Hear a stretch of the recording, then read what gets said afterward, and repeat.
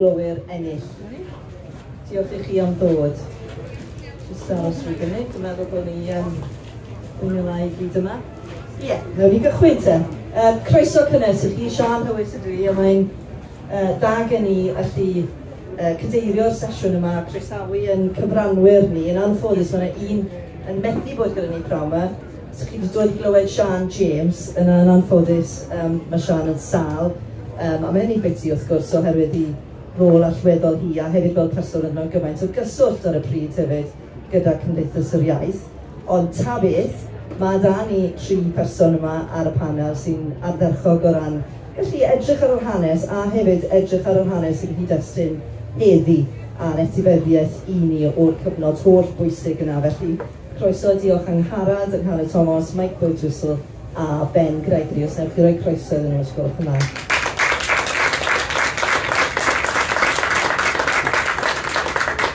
Felly, dyn ni'n mynd yn ôl, wrth gwrs, fel ni'n gweud, i 84, y streic barodd flwyddyn gyfan a nath olygu bod Cymru, wel, oedd yn teimlo fel Cymru gyfan, y Cymru gyfan o'n i'n byw ynddo fe, beth bynnag ar y pryd, o'n i ym Mangor, ond y dod o Ystrygynais o bentre, wel, ôl Glofaol mewn rai ffyrdd, ond oedd na lot, fi oedd yn brawd i ariadeg yn gweithio dan ddeiar, ac oedd e'n beth byw iawn i ni i fod yn anghanol y gythrwfol yna.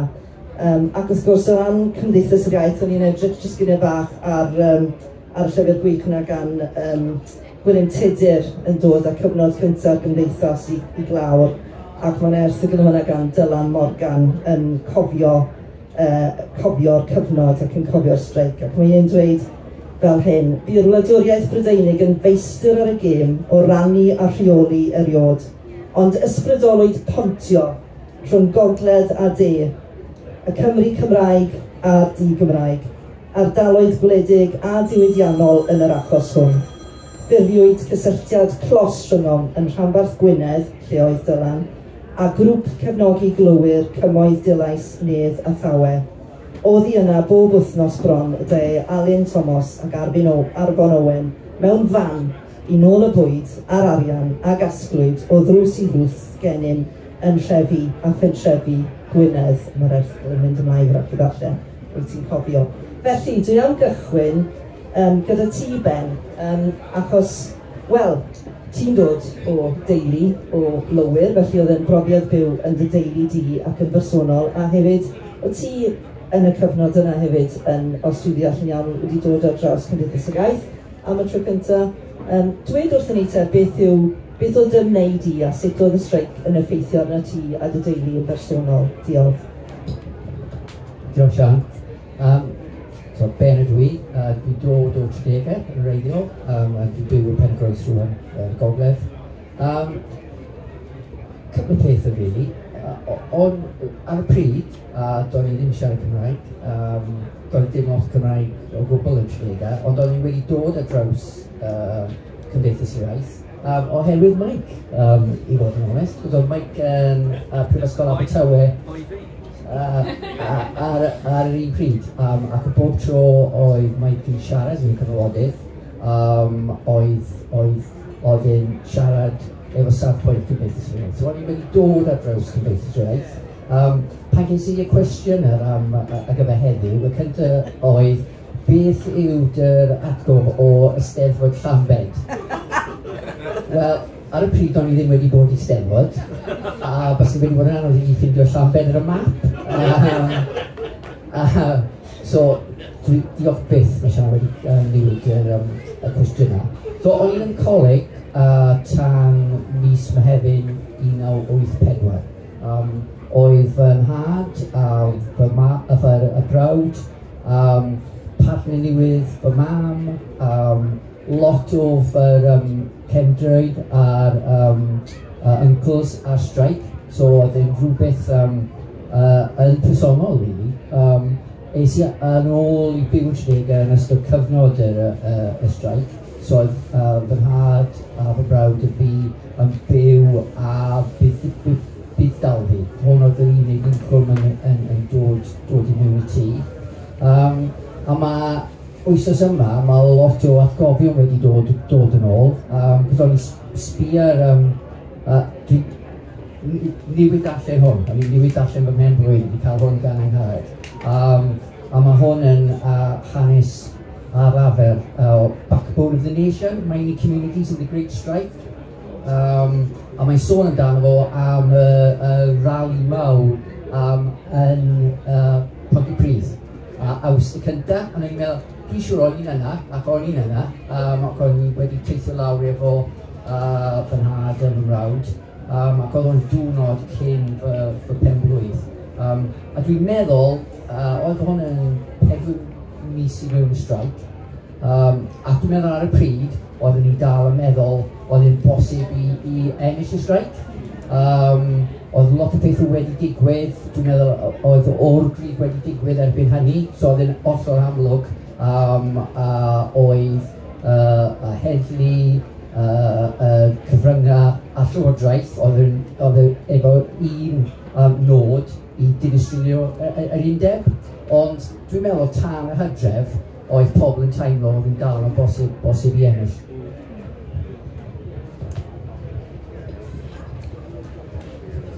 Diolch fawr Ben. Dwi'n mynd i droi at Angharad, bydd yn berson sydd yn gwybod be nath ddigwydd yn Steddfod Llambed yn 1984.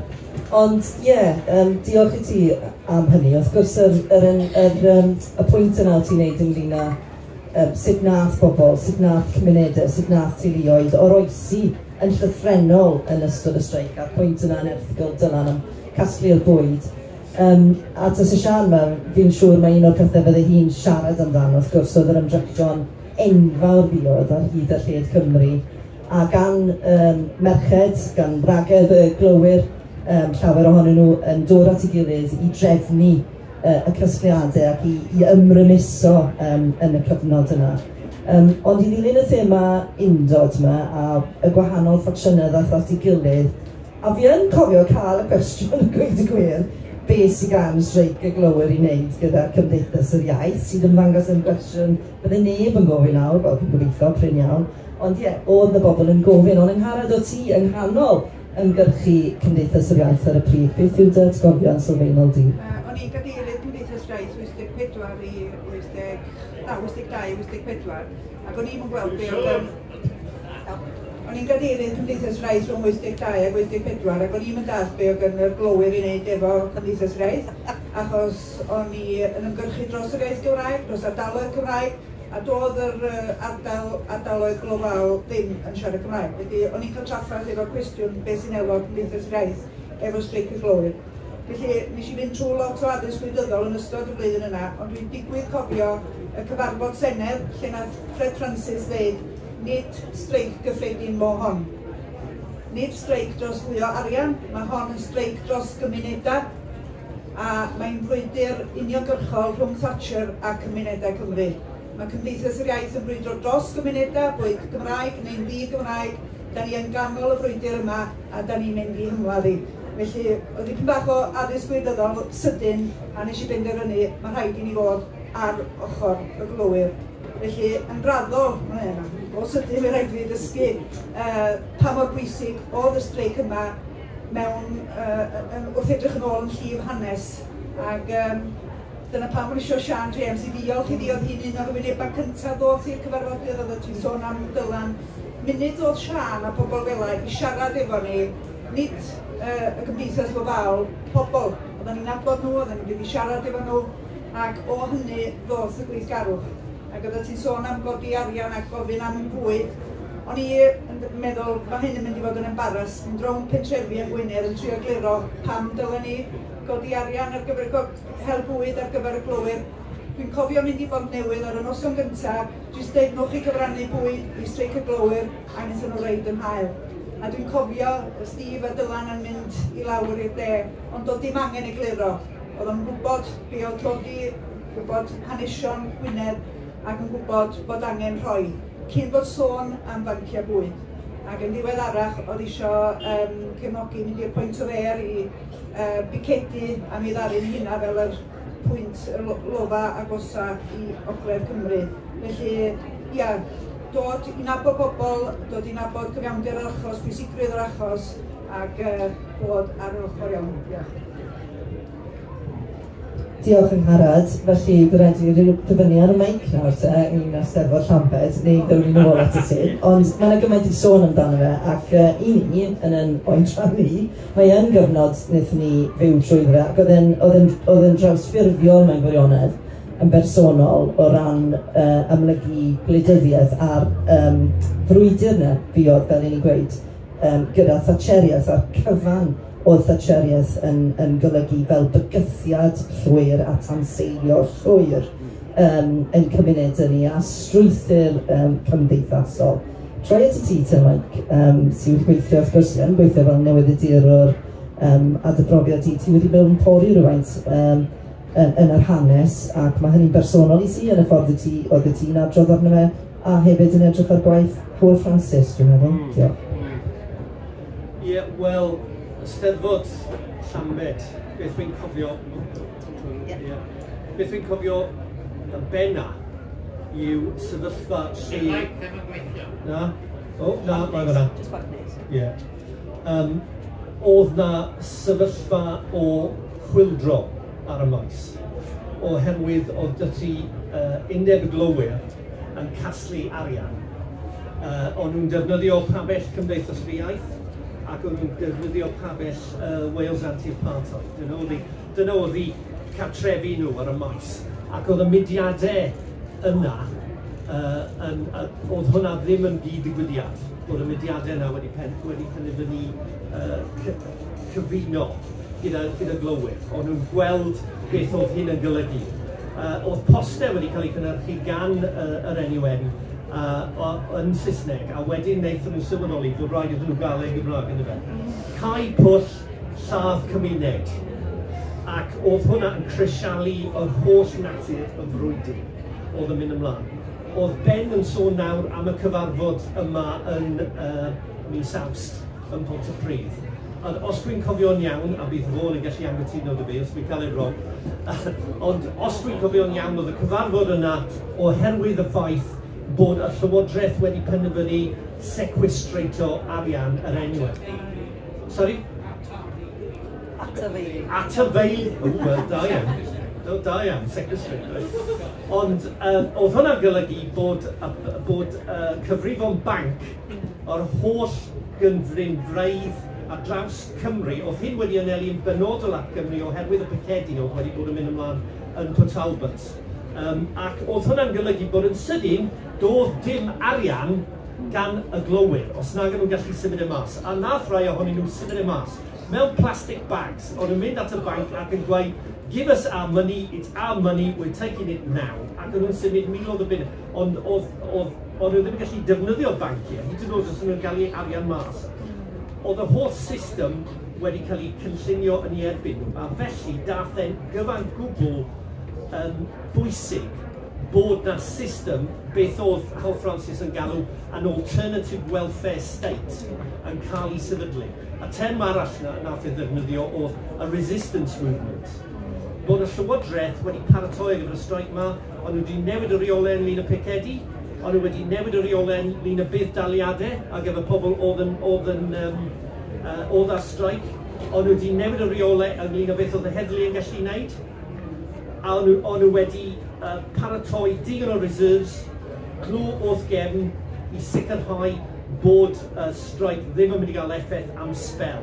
Oedd hwnna gyd wedi'i paratoi. Na gyd oedd yr NUM wedi wneud i paratoi, oedd i roi rhyw fath o overtime ban i ddim. Oedd ddim yn effeithio dros ben. So oedd hyn yn gynllun. A felly oedd nhw'n dibynnu yn llwyr ar mudiadau fel Cymdeithas yr Iaith, fel Newpy, oedd yn corff arall, dwi'n meddwl, ar y maes yn Llambed, oedd yn helpu nhw. Pobl yma oedd yn fodlon casglu arian. Wedyn, wrth gwrs, ni'n dod i bobl hwyrach ymlaen i pobl fel Lesbian and Gay Support the Miners, a bod ni'n cael sefyllfa lle oedd y Glowyr yn mynd i bob math o gymunedau i gasglu. Oedd stori greit dwi'n cofio, o'n i'n gweithio byd y bedwar ar y pryd, ac oedd Tweri Griffiths wedi mynd lawr i cyfro Betws, cyfrinfa Betws. Nawr, beth oedd yn digwydd oedd bod yr NUM yn rhoi ardal iddyn nhw, lle o'n nhw'n gallu casglu. Ac oedd Betws wedi cael Brixton, right? Ac yn y lle cyntaf, yn fel, oh, listen, Brixton, mae'n gland iawn yn Brixton. Dwi'n mynd i gael lots fan hyn, pobl eraill, a dwi'n gwybod, Chelsea, neu rhywbeth, ond wrth gwrs o Brixton yn gallu cyd-uno gyda nhw, gallu deall beth oedd y brwydyr, ac oedd nhw wedi cael cefnogaeth ffantastig yn Brixton. A dyma beth oedd yn digwydd fan hyn, nes i holi pobl Cymdeithas yr Iaith 10 mlynedd yn ôl, ac cwbl o bethau wedyn nhw oedd, just cwbl o danau o deunydd nes i gallu. Blaenau twinned with Banwan. Hyn oedd y front line ar y pryd, o diwedd o'n i'n taro nôl. A disgrifiad ffantastig mae wedi casglu arian. Oedd Plismon yn cyhyddo fi o breaking and entering and possessing stolen goods. Ac oedd wedi bod yn casglu yr holl fwyd yma pethau. Dangosys i'r cerdyn casglu a'r boi yn cael ffit. A wedyn agor y fan, llawn tiniau a ffoteli. Ond, a wedyn oedd sycheidiau o datws yn mynd lawr o Ynys Môn. Oedd hyn yn bwysig, ar raddfa fach, ond oedd hyn yn bwysig achos oedd e hefyd yn dangos bod yna gefnogaeth iddyn nhw. Mae'n just i danlinellu o busnes fel beth i Llanbed ar y Steddfod. Dyma beth wedodd Howell.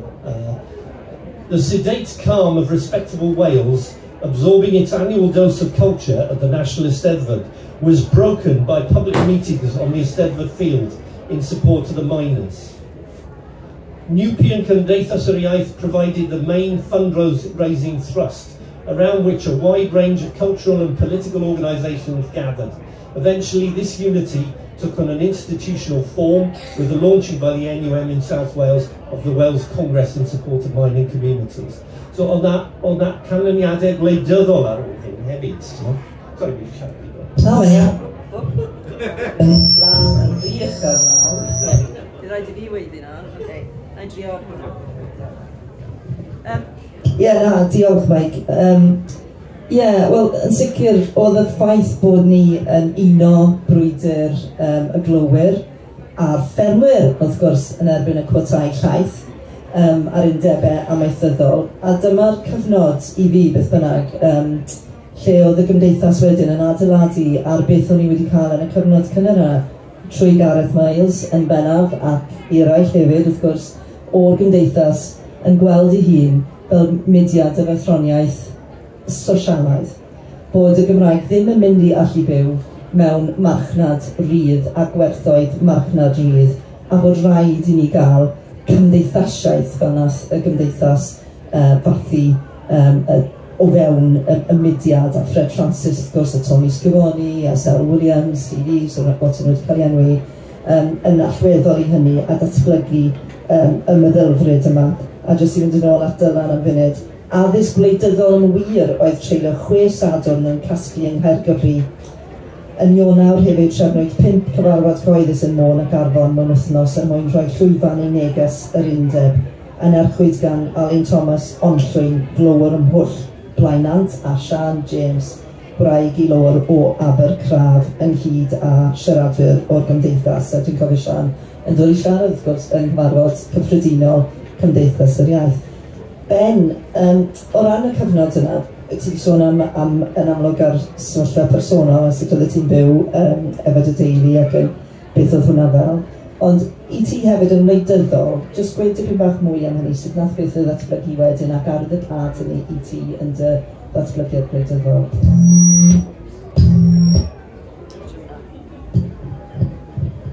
Diolch, Siân. Dwi'n meddwl, yn ystod y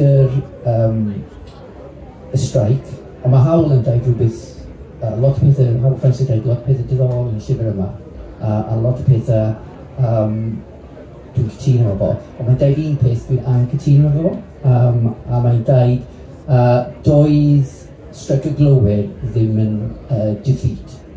A dwi'n meddwl ar y 6 o Fawrth, dwi'n meddwl, doedd neb yn teimlo fel hynny. Oedd rai bobl eisiau parhau efo'r frwydr a meddwl oedd yn dal bosib i ennill, ond dwi'n meddwl oedd NUM yn De Cymru ddim yn teimlo hynny, ond pawb o'n i'n nabod dyna sy'n oedd yn teimlo.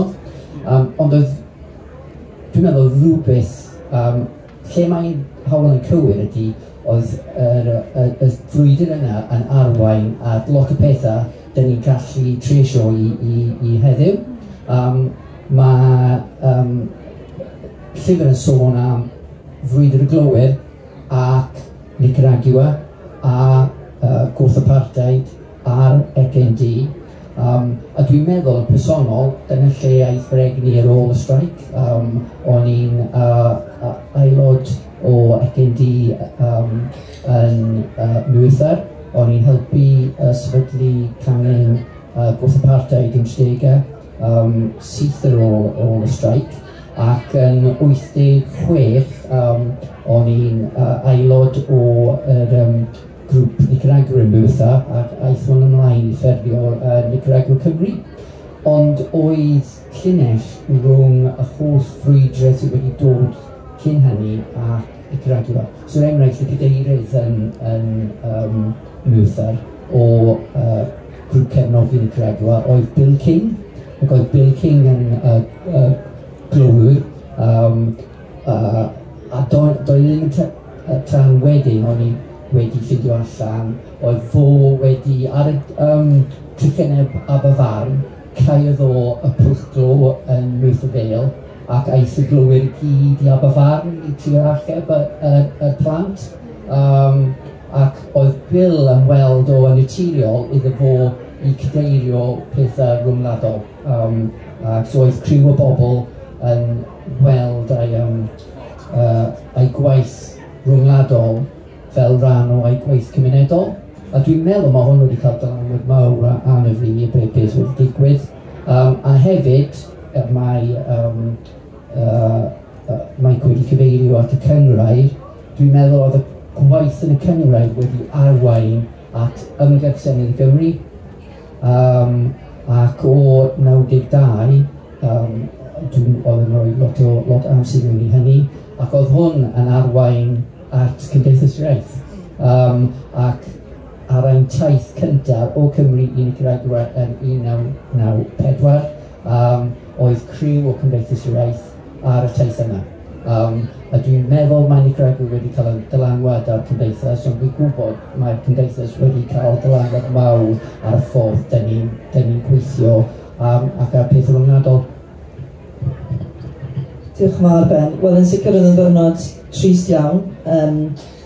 Mi ddaeth y Glowyr chwelyd yn unrhyw yng Nghymru o dan gyfarwyddydd yr NUM i weithio, ond wrth gwrs mewn cwtach ydig o flynyddoedd roedd y holl pyllau wedi cael heblaw yn pwll y tawer, a dyna beth wrth gwrs oedd y cynllwyn i danseilio y diwydiant glo, i danseilio undebau llafur, i danseilio gwerthoedd a meddylfryd sosialaidd.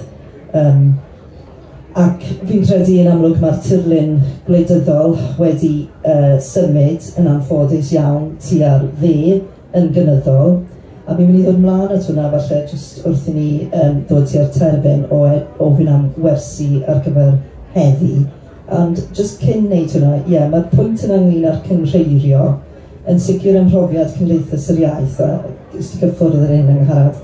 Oedd e'n addysg wleidyddol yn doedd, a wnaethon ni symud tuag at cynghreirio gyda mudiad gwrth apartheid wrth gwrs, ac ECND, a ffurfio'r ffrynt yna mewn ffordd. A mae rhaid i fi sôn dyn bach, ond mi'n gwybod os ti'n mynd i gofio, am y weithred yna, wnaethon ni gynnal y Mangor yn Surgery Wyn Roberts. Ti'n mynd i sôn bach am hwnna?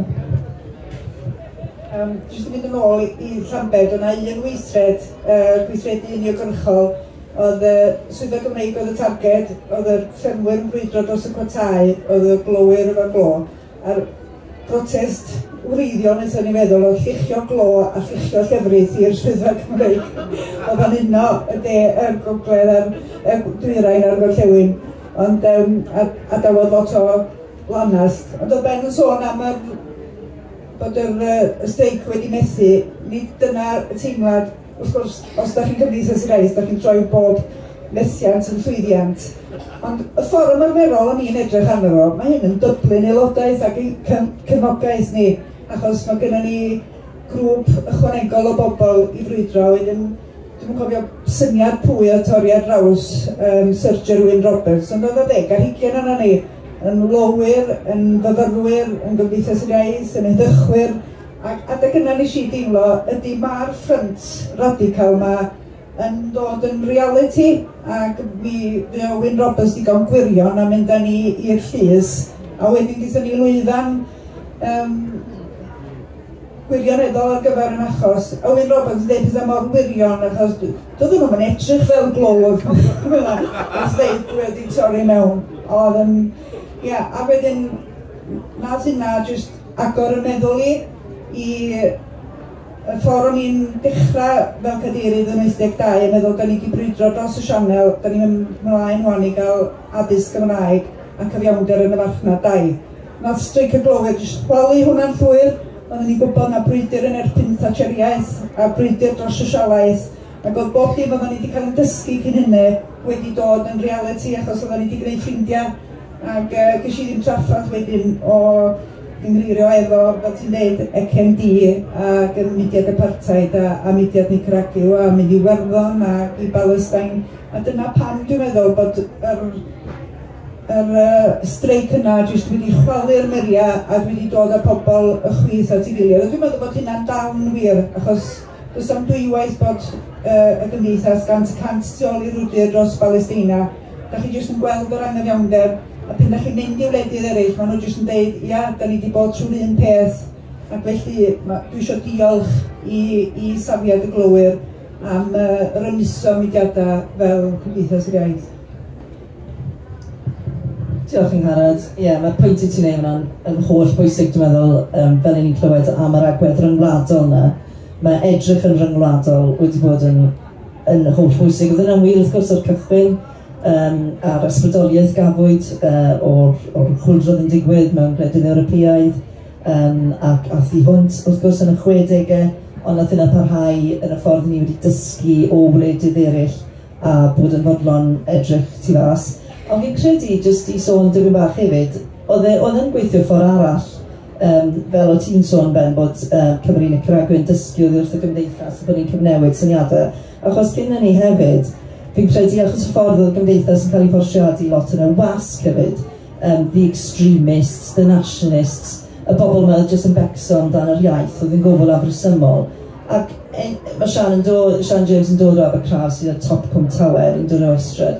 Yna, ie, oedd y peth yma, chymod, bod chi'n rhyw fath o bobl ryfedd iawn os ych chi'n gweithredu dros yr iaith, wedi'n marw, wedi'n hyn ffasiwn, bod yn rhywbeth i adael ar ôl.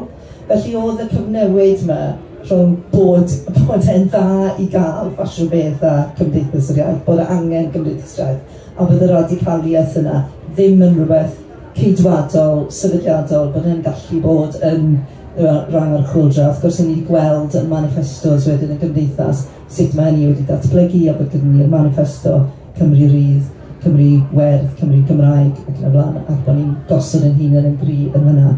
Felly, jyst yn fer i groi. Gwersi ar gyfer heddi, a chi wedi cyffwr yno, dipyn bach yn amlwg, o ran etifeddiaeth, y streic a'r cyfnod cyfoethog yna o lle mae gwleidyddiaeth lle ddysgo ni, ond yn anffodus, lle mae pethau wedi symud yn gynyddol i'r dde, a nawr ni mewn cyfnod lle mae yna drais ar y strydoedd yma yng Nghymru, dyn ni ddim wedi gweld y fath beth eto, ond o'n i'n darllen rhywbeth neithiwr yn sôn am y Far Right Watch, lle mae yna sôn am drefnu terfysgoedd ar yn strydoedd ni, yn Aberystwyth, yn Nimbyg y Pysgod, yn Abertawe, os yna bobl nawr yn mynd i gymryd mantais ar y sefyllfa yn fan hyn a dod mewn, a mae'n ddangos i fi bod y pwysigrwydd y cyngrair yna yn holl pwysig, ond beth yw'r peth ar gyfer heddi? A hefyd y cwestiwn pwysig nawr, sut ni yn trosglwyddo hanes, ni drws nesaf i stondyn y Babell-Heddwch, lle mae yna sôn am y ddeiseb heddwch fi oedd 100 mlynedd yn ôl, a ni'n gyd yn dweud, wel, mae hwnna wedi bod yn hanes coll. Peryg yw, mae ni'n colli yn hanes yn hunain mewn gymaint o ffyrdd. Streic chwarelwyr fi oedd wedyn, edrych ar Iona wedyn, ac oedd hwnna wedyn yr un ymwneud o'r Gymdeithas a sydd y Gymdeithas wedi cefnogi ymdrechion gweithwyr nawr yr ymdrech y tata stil ac ymlaen, so jyst i ffocysu ar heddi a lle allwn ni fynd yn fan hyn ac adeiladu ar be'n ydyn ni ddysgu yn ystod Streic. Meic, i ddechrau. Wel, un o bethau wedodd Howell eto oedd ynglyn â busnes yma bod y Streic wedi esgor ar ffurfio cynghreiriau newydd. Ac oedd e wedi gweithio wrth gwrs, ac beth sy'n ni'n dadlen yw bod y Streic wedi helpu wrth greu datganoli wedyn. Oedd wedi arwen at sefyllfa lle oedd mudiadau yn dod at ei gilydd ac yn gweud mae rhaid i ni gael llywodraeth yng Nghymru mwyn amddiffyn ni rhag y fath beth yn digwydd eto, yn dweud. A dwi'n siŵr dyna beth oedd Howell yn teimlo o'r cyfnod hynny.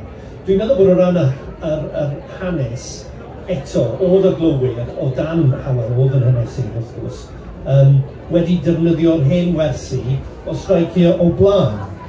Ac yn sylweddoli bod, achos oedd na cegin a cawl wedi bod cyn hynny, 1926 ac yn y blaen. Ac oedd e wedi sylweddoli bod hanes yn arf. Bod hanes yn arf, ond i ni goffo creu yn arf ni ar gyfer y dosbarth gweithio. Ac trwy mae hynny yn golygu bod y fath o hanes sydd ni'n dysgu. Mae gofyn y sôn o beth y tywysogion ys di gofyn i fi. Oes mwy o sôn ynglyn â dosbarth gweithio Cymru. Achos dyna'r Cymru sydd yn ni nawr. Mae wedi dod o hynny, mae wedi dod o chwyldro diwydiannol. Dyw ddim wedi dod o Llywelyn fawr na Llywelyn ein Llywolach. Mae wedi dod o frwydr y dosbarth gweithio sydd wedi cael ei ffurfio gan y chwyldro diwydiannol. Dyna beth yw'r Cymru, ac yn enwedig yn rhyw lefel bont y bryd. Ond mae... So, wy'n credu bod mae creu cynghreiriau yna yn rhywbeth sy'n mynd i ddigwydd yn sgil y bygythiad sy'n dod o ddeaith afol newydd nawr. Mae'r gyfarfod wy'n credu yn Hanner 5 fan hyn yn y babell heddwch drws nesaf, lle bydd pobl yn trafod y mater yna. A mae yna restr wedi bod o wrthdystiadau posib yn Cymru. Wrth gwrs, mae yna lot wedi bod yn Lloegr, a mae rai wedi bod yn Gogledd Iwerddon, ac mae yna rai maen nhw'n awgrymu yn mynd i fod yn Nghymru. Yr awgrym falle yw bod nhw'n trial rhai bach o... Maen nhw'n trial cael pobl i gael eu twyllo i gwasgaru ein adnoddau ni yn denau iawn, a heddlu ar gwrthfasgwyr. So mae rhaid ni fod yn ofalus, achos maen nhw'n fwy sophisticedig na nhw'n arferol.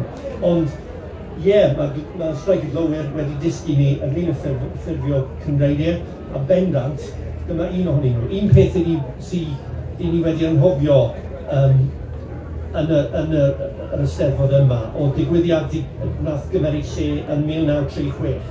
Oedd Oswald Mosley wedi dod i Donapandy. Oedd wedi dod i Donapandy ac oedd pobl y cymoedd yma, ac yn enwedig y Glowyr, wedi twli fe off, cico fe mas, ac heb help y heddlu. Oedd y heddlu yn edrych ar ôl Mosley yn amddiffyn y boi yn anffodus, ond dwi'n credu bod pethau yn mynd i fod yn chydig bach yn wahanol pryd hynny. Ond mas o hwnna, un o sloganau dath mas o hwnna oedd the anti-fascist barricades stretched from Donapandy to Madrid. Achos oedd y ryfel yn Sbaen just yn torri mas, fel oedd hyn yn digwydd. A dyna beth ni'n goffo wneud. Ni'n goffo wneud cysylltiadau cynghreirio yn erbyn ffasgiaeth yn y wlad yma, ond wrth gwrs mae'r bygythiad o ffasgiaeth yn digwydd eto yn Ffrainc, yn yr Almaen, yn yr Iseldiroedd. So mae rhaid i ni cynghreirio fan hyn, a mae rhaid i ni cynghreirio ar lefel rhyngwladol. Diolch yn fawr, Meic. Angharad? Dwi'n meddwl mae Cymdeithas yr Iaith i dysgu gobaith i mi. Nid yn obaith dall, ond na dyna'r unig ddewis sy gynnon ni. A dwi'n cofio hyn yn dod yn reality yn Nicaragua drwy fi siarad efo pobl yma wedi bod trwy amodau dychrynllyd a'r corwynt ac yn ail-adeiladu bywyd. Ac o'n i'n dweud, wel, da chi mor obeithiol, meddwl fi. A dyma nhw'n troi rownd ag ateb a gofyn, pa dewis sydd gennym ni, ond gobeithio. Felly, bod ti yn amser tywyll, mae rhaid I ni gario ymlaen I obeithio. Ac oedd ti'n sôn am y system addysg, da ni'n cael dysgu am yr hanes yma. Dwi'n meddwl bod y system addysg, gwaith baint da ni'n mynd I mwyso yn nhw, yn mynd I newid I cwricwlwm nhw rhyw lot. Mae rhaid I ni basio'r hanes ymlaen I bobl ifanc. A clywed straeon yn gorffennol am streic y penryn, am byw trwy streic y glowyr a'r newidiadau mawr yma. Dyna sydd ges i'n addysg wleidyddol a thrwy Cymdeithas yr Iaith. Felly mae o fyny ni basio'r hanes, a mae o hefyd bwysig gwneud o ar gan. Nid trwy lyfrau, gwers lyfrau ddysgu i'r hanes yma, ond trwy ganeuon. Mae yna gymaint o ganeuon dwi wedi dysgu'r hanes gwleidyddol, a mae o'n gyfrifoldeb arno ni I basio'r neges trwy ba bynnag ffordd y gallwn ni I gydio yn y gobaith yna I ganu ac I ddal I obeithio. Diolch yn fawr Angharad. Ben. Ni'n gorffen y dau beth. Un, dwi'n cytuno am presio hanes ymlaen. Dwi'n gobeithio dwi wedi gwneud hwn efo fy mab fy hun. Just un stori bach.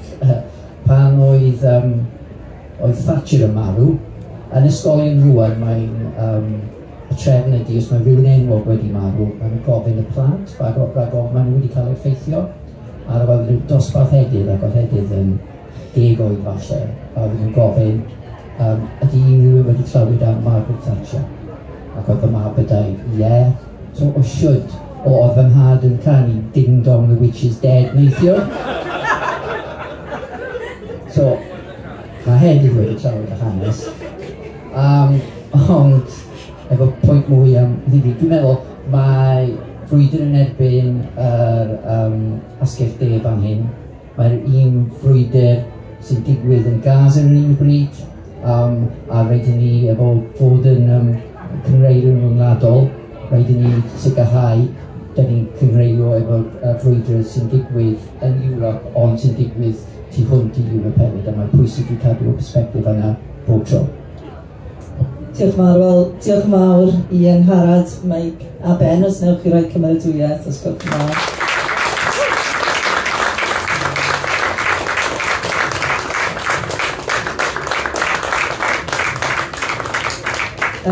Ac gai apelio o ran Cymdeithas yr Iaith I chi gefnogi'r mudiad, yn mudiad ni yw Cymdeithas yr Iaith. Dyma yn mudiad chwyldradol ni o hyd.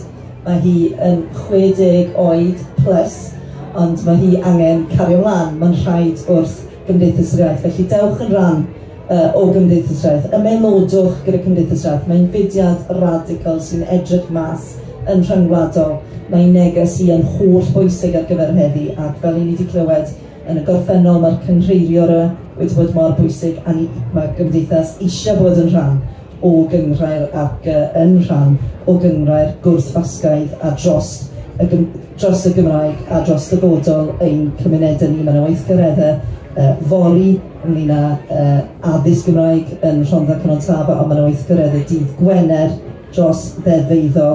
A jyst I gloi te, o'n i'n meddwl am y slogan Cau Pwll Lladd Cymuned, a hefyd wrth gwrs Rhaid i'r Glowyr ennill. A mae'r cwestiwn yma ynglyn â, wel, wnaethon nhw ddim, na ddo. Ond, chymod, fel I ni gweud mewn sloganau, mae'r frwydr yn barhau yn dwi. Mae rhaid i'r glowyr ennill heddi, mae rhaid i'r glowyr ennill fori. A ni sy'n gorfod sicrhau y buddigoliaeth yna. Diolch yn fawr I chi.